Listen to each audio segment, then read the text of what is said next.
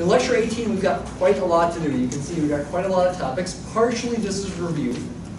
I'm going to go through the slides pretty fast. We've got a lot of slides to get through and a lot of content in those slides. I have already posted the slides on the shared folder, so you may prefer today just sitting and listening and thinking. Don't let your mind wander. Make sure you focus and think if you do that, okay? Though if you find that taking notes is helpful for you, you can take notes to some degree, still to try to pay attention as well as you can. So it's a variety of topics. Some of this is review. The new thing in lecture 18A is the alternative method for quotients and derivatives of logs and inverse payments. And then lecture 18B is all really new things, including an introduction to multivariable calculus, which is not in chapter 3 of the book. But the physics department would like us especially to introduce multivariable calculus a little bit early. And so that's where I'm trying to work it in. And you'll be applying it in the context of certain problems from this book, which can be thought of as ordinary derivatives, but I'll let you know that they can also be thought of as partial derivatives, and I have mentioned what those things are before. I didn't get my clicker today. I went to the library. They didn't have it. They didn't have any more clickers, so I have to go low tech today and reach over to the keyboard, but we'll adjust here. All right, this first slide is probably something you can just focus on listening to. You remember how on Monday we talked about how proving the existence of square root of 2 is a difficult thing. I didn't actually do it. I did a different proof. I proved that if square root of 2 exists, it must be irrational. Okay, that was that thing involving the even and odd numbers in the ratio that we pretended equaled square root of 2 and we got a contradiction, saying that square root of 2 cannot be a fraction of two whole numbers. But then I mentioned proving it exists, while it is an issue because we saw the decimal expansion goes on forever and ever without a repeating pattern. I said it was hard to do. It was based on something called the Completeness Axiom. Actually, if you use something called the Intermediate Value Theorem, it's a little easier to prove. But you have to trust the Intermediate Value Theorem. Here it is, IVT. This is in the book, by the way. You might want to make a note about this in section 1.7, I believe. Let f be a function that is continuous. That word is not supposed to be no. On a closed interval. On a closed interval.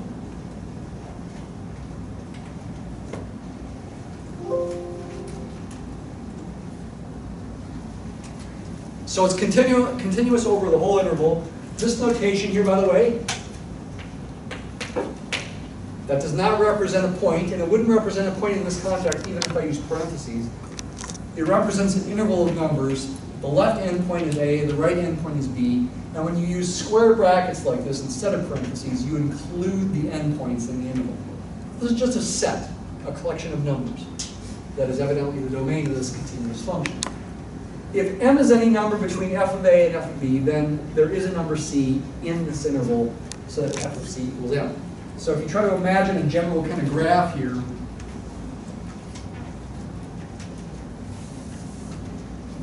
so this is the x-axis here, y-axis here, and you've got this function that's continuous over this interval, so you can draw its graph without picking up your writing utensil.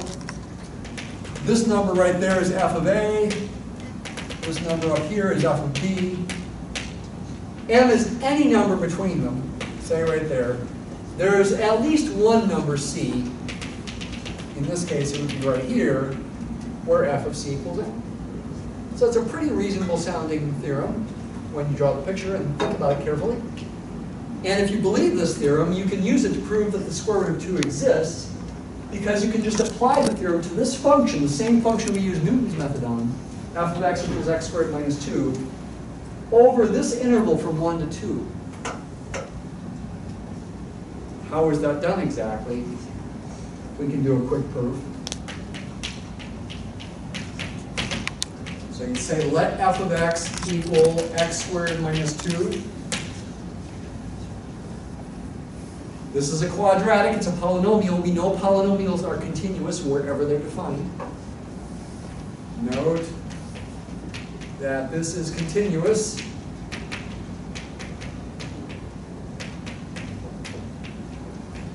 on the interval from A to B, which is going to be 1 to 2 here.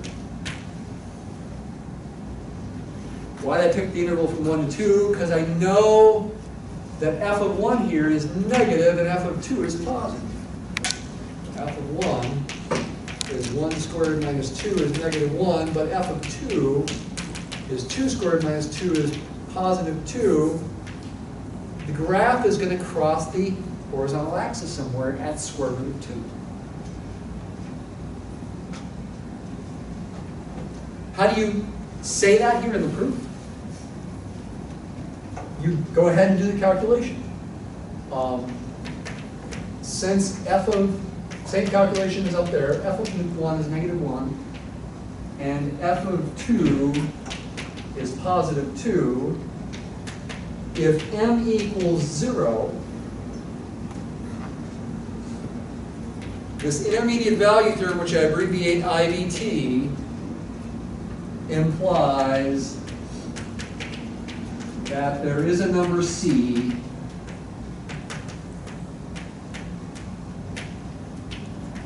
in this interval from 1 to 2 such that f of c equals m, which is 0.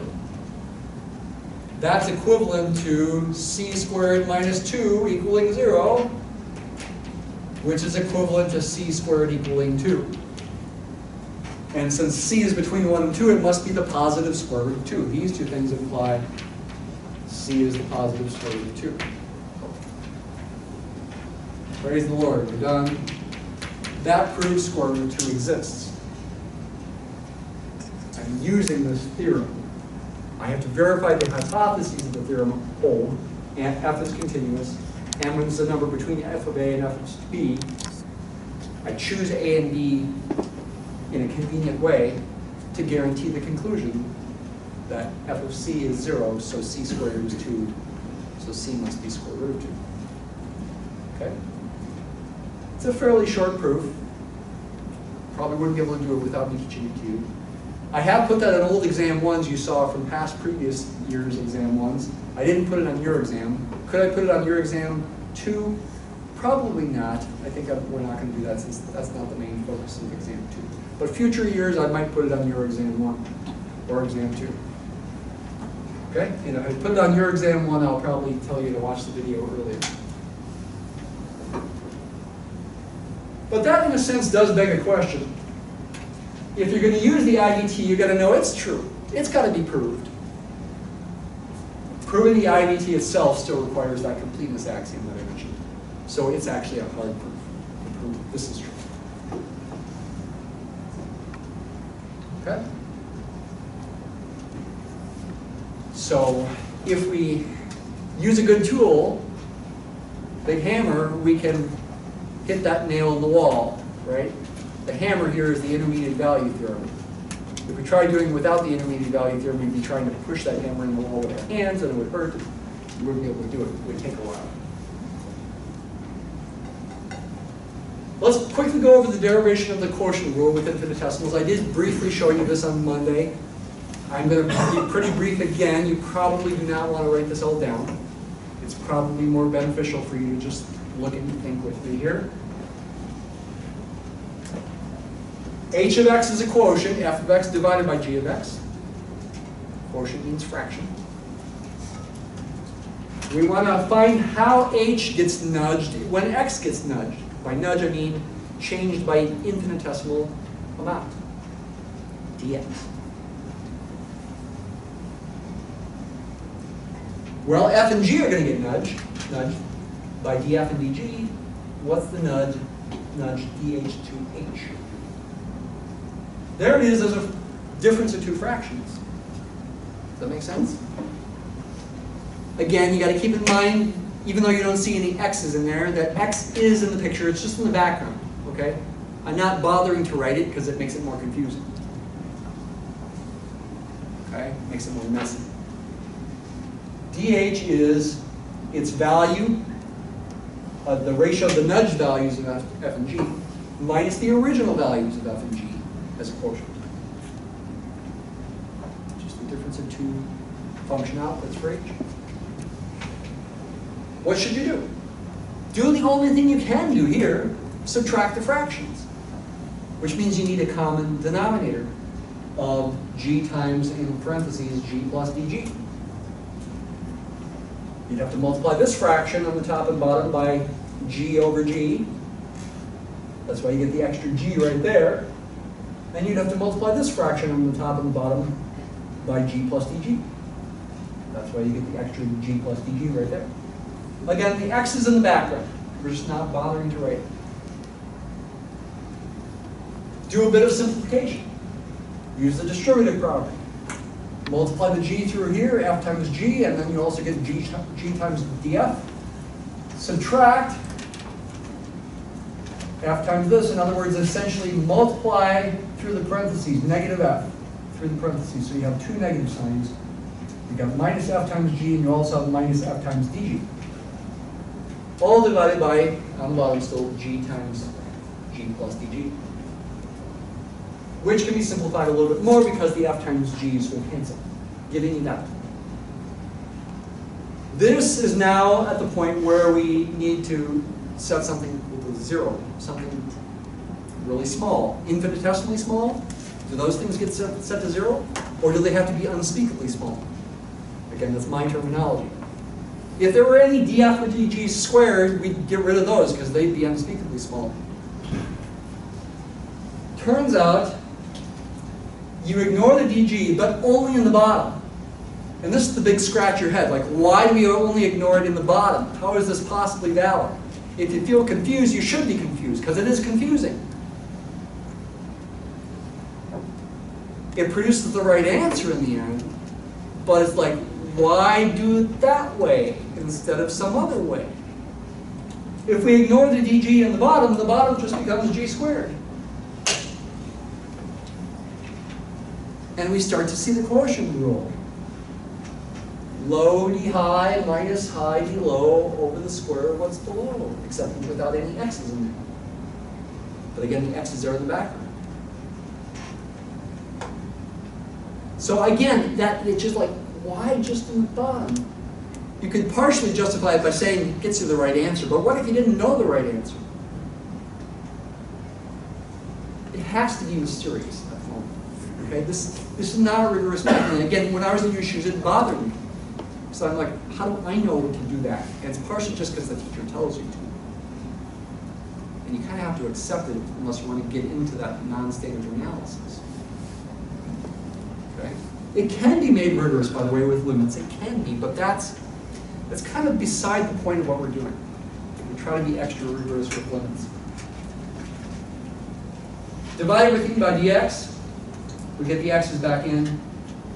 There's the answer in Leibniz notation. Here's the quotient rule in ordinary function notation. Okay? So you might say, if you're like me at least, hey, this is kind of fun.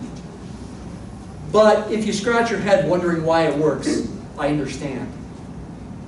Because it does feel confusing even to me. It's like, why get rid of dg in just the bottom but not in the top, other than just to say it gets you to the right answer.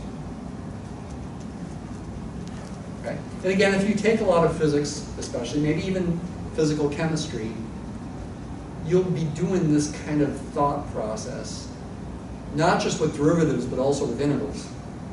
You'll see. And so it's good to get practice on it, even if you don't feel like you completely understand it. It's sort of one of those things that you just sort of get, you don't completely get. Okay, you have to just accept that. What about the chain rule? Let's spend a little bit more time with its derivation today. Again, the chain rule is the derivative of a composition, f of g of x. It tells you how to take the derivative of that. Here's the derivation. It's actually fairly quick. Essentially, you do a little trick of introducing a new variable into the situation. It's helpful to do this, at least. Sometimes functions are imagined as machines. Maybe you had a teacher who drew function machines before. When I think about f of g of x, again, g gets done first. You plug the number x into the inner function, in this case g first, to get an output, g of x. All I'm doing here in this, with this new letter u is I'm just saying let that equal u. It's just a definition of a new variable. And then you take that number, whatever it is, and plug it into the outer function f. These functions are chained together to create one big function, in a sense. F circle g. Circle. They're chained together. That's why it's called the chain rule. What comes out? What comes out can be written f of g of x. It can also be written f of u, because u equals g of x. Just defining a new variable, which is fine to do. Now nudge x by dx. What do we ultimately want to find? We want to find out how much y gets nudged, where y is f of u is f of g of x. There's this intermediate stage. U gets nudged first, so to speak. What happens? You can write du is g prime of x dx. Where did that equation come from? Well, think of it as a rate of change. It's the rate of change of u with respect to x times the little change in x. This is essentially linearization. Tangent line approximation in a sense, except we're writing an equal sign, because these are infinitesimal changes. The corresponding approximate equation we wrote before was delta y is approximate of f prime of x times delta x. That's one way to write it. Alternatively, you can write it as f of x minus f of a is approximately, I should really write an a here, f prime of a times x minus a. Those are two approximate equations we've seen already. This is an quote-unquote exact version of these approximate equations. Instead of using delta x and delta y, we use du and dx. I guess I would have used the u here as well, but I'm changing the letter here. Pretend that's an equal sign. Pretend these are exact quantities because dx is so tiny that this really does give you the exact change in the function. Function g in this case, which is du. This leads to a chain reaction. If u changes a little bit, then so does y, because y depends on u. You can also write that. dy is f prime of u du. To finish this, essentially now you just replace this du here with this product. And that essentially is the chain rule in what I call differential form. We still want to need to divide by both sides by dx. That's what we do next. And we get the chain rule. And in the final form over here, the u gets replaced by gx, g of x.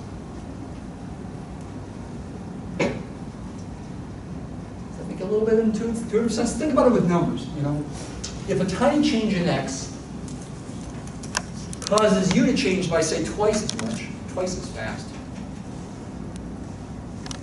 and a tiny change in u causes y to change by 3 times as much, 3 times as fast, you would expect the composition, the chain, to result in the following. If x changes by a tiny amount, y changes by 2 times 3 times as much, 6 times as fast.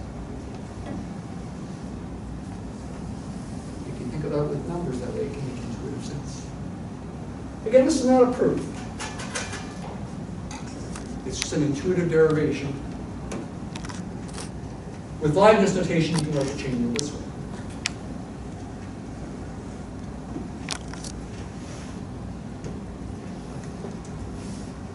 By the way, on homework,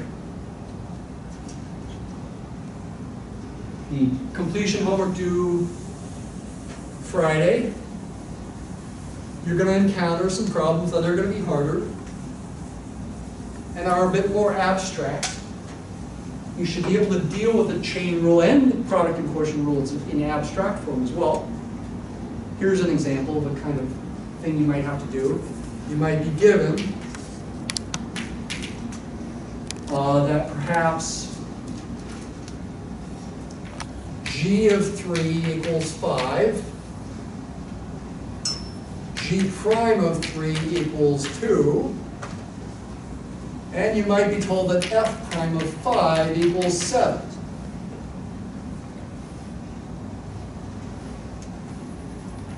And finally, you might be told that h of x is f of g of x. And your goal is to find h prime of 3.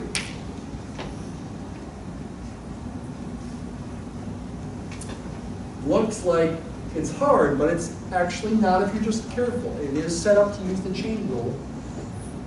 In general, h prime of x is what? Think about the chain rule here. This is the outer function, there's the inner function. It's the derivative of the outer function evaluated at the inner function times the derivative of the inner function.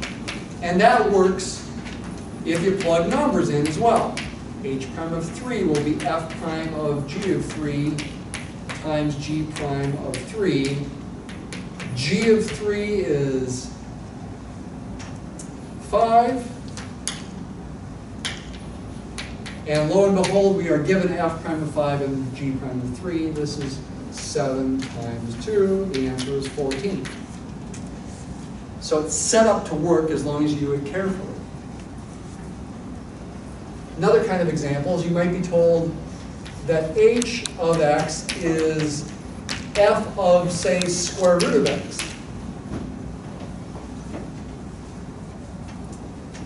You might also be told, let's see, I got to be careful here, that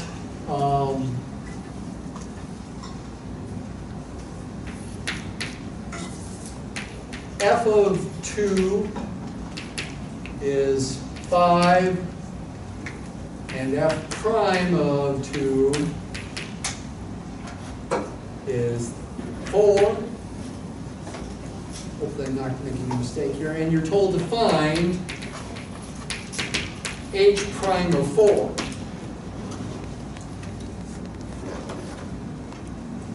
Well, there's no g of x seemingly in here, but this is g of x right there.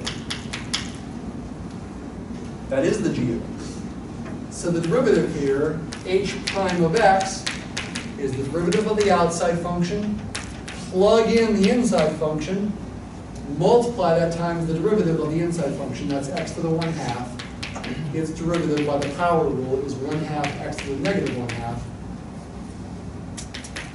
So you get here, when you simplify, f prime of square root of x divided by 2 times square root of x for h prime of x. So h prime of 4 is going to be f prime of square root of 4 divided by 2 times square root of 4. That's f prime of 2 divided by 2 times 2 is 4. F prime of 2 is given to be 4. Lots of 4's here. You get a final answer of 1.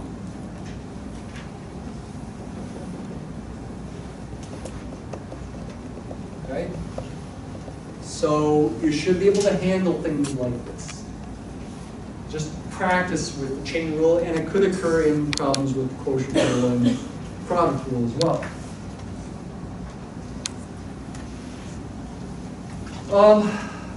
I'm going to skip this slide for today. It is an alternative method for the quotients. I probably will go over it quickly on Friday, but it is here if you feel like looking at it in the shared folder. You can always avoid the quotient rule is the point, because you could write a function f divided by g as f times g to the negative 1. And sometimes people prefer that when they take derivatives. But I'm going to skip that for today. In the time we have remaining before the break and the quiz, I want to derive the derivative of logarithms and the derivative of the arctangent function.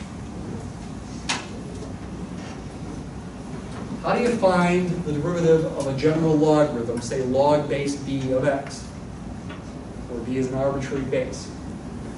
The first step is to use the definition of a logarithm. Log base b of x is the number b must be raised to get x. So if you raise b to that number, you get x. Right? It's the inverse function of b to the x. Use that fact, which is true as long as x is positive. And if you assume the logarithm function is differentiable, you can differentiate both sides and use the chain rule like follows. I haven't used the chain rule yet, I'm just emphasizing and differentiating both sides. If these two functions are equal, which they are when x is positive, then the derivatives have to be equal. And the derivative of x is 1. But what's the derivative of this? Well, we don't know what that equals yet fully, but we can partially differentiate it. It is a composition. B to the x is the outside function, log base b of x is the inside function. I need the chain rule to differentiate that. So I take the derivative of the outside function, b to the x, which you already know, and you need to know possibly for the quiz. The derivative of b to the x is, say it loud, natural log of b times b to the x. And when b is e, natural log of e is 1, so the natural log part goes away.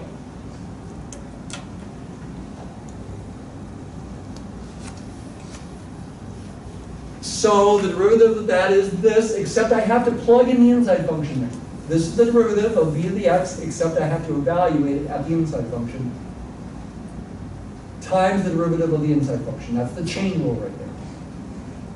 Kind of complicated, but you could do it if you were careful. And the chain rule says take the derivative of the outside function, plug in the inside function into that. So multiply times the derivative of the inside function. And that's an equation we can just solve algebraically for the derivative of the log base b of x. Like that. Just divide both sides by natural log of b times b to the log base b of x. Kind of a nasty looking derivative, but it can be simplified. Because this can be simplified just to x. Yeah. There's the answer, written in a couple slightly different forms. Either way is okay.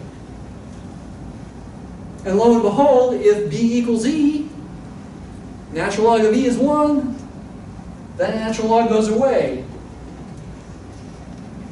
And you just get 1 over x. Nice and simple. Isn't that amazing? The derivative of natural log of x is 1 over x. And here you can check it graphically as well. The red graph is giving you the slope of the blue graph. The slopes of the blue graph are always positive. The outputs of the red graph are always positive. The blue graph is concave down, its slopes are decreasing. The output of the red is decreasing. And if you drew in some tangent lines at any various points, and check the derivative right there, for example, by drawing a tangent line and trying to estimate rise over run, here when x is 5, you'd probably get a value around 0.1 or 0.2 or so, is the output there.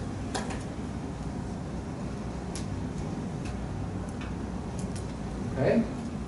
This is not in today's quiz, but it could be on future quizzes. In general, the derivative of log base b of x is that, and the derivative of natural log of x is 1 over x. When x is positive, we're only talking about the domain of the natural log function, or the log function. What about the derivative of inverse tangent? Again, also called arctangent. It's a similar derivation, though it is tricky. In the end, at least. By definition, tangent of the inverse tangent of x equals x. This is actually true for all x. Any real number x, this is true. The domain of the inverse tangent function is the entire real number line. You may remember its graph will look like this. It's got two distinct different horizontal asymptotes at plus or minus pi over 2. Ends up. Differentiate both sides. Once again, the derivative of the right side is just a 1. For the left side, use the chain rule. Derivative of tangent, plug in the inverse tangent into that derivative, then multiply times the derivative of inverse tangent, which we don't yet know. but we can still write it symbolically. The derivative of tangent we saw on Monday, right? It was secant squared.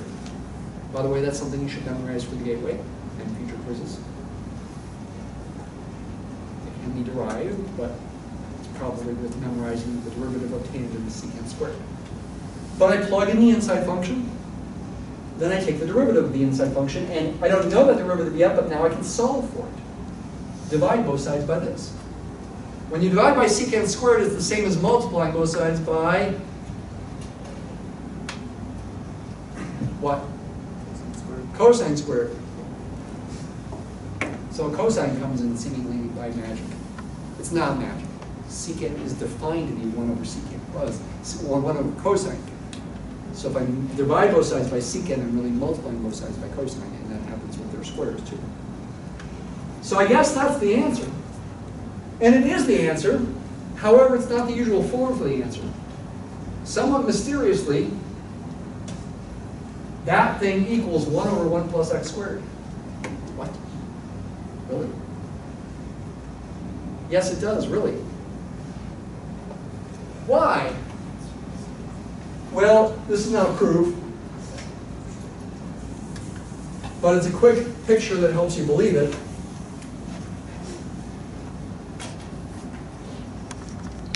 Draw a right triangle and label one of the angles as inverse tangent of x. What? Why can I do that? Well, remember, when you can think of the input to cosine, sine, and tangent as being angles if you want. Therefore, you can think of the outputs of the inverse sine, inverse cosine, and inverse tangent as being angles if you want. And I want to here. You can call it theta if you want, but you don't have to. Then remember, hey, the SOHCAHTOA, tangent TOA, is opposite over adjacent. The ratio of this side to this side has got to be the tangent of this angle, which is x. Right? Tangent of this is x. So maybe I should just write an x here and a 1 here. Is that okay? It is. I could also write a 2x and a 2, or a 3x and a 3, but it's simplest just to label them x and 1. By the Pythagorean theorem, this side's got to have length of 1 square root of 1 plus x squared, because when you square that, you got to get the sum of the squares of these things. And the cosine of an angle, SOHCA, is adjacent over hypotenuse. Adjacent over hypotenuse, 1 over square root of 1 plus x squared. That's exactly what you see in here. Then I have to square that to get this. So that's the more common form of the derivative of inverse tangent. And you can see it graphically too. The red graph is the derivative. Its outputs are giving you the slopes of the blue graph. This is the graph of inverse tangent. Slopes are always positive, so the outputs of the red are always positive. Slope is maximized when x is 0. That's the output. The red is maximized when x is 0. That graph helps you believe it. Okay. All right, we'll stop the lecture A there. Take the quiz.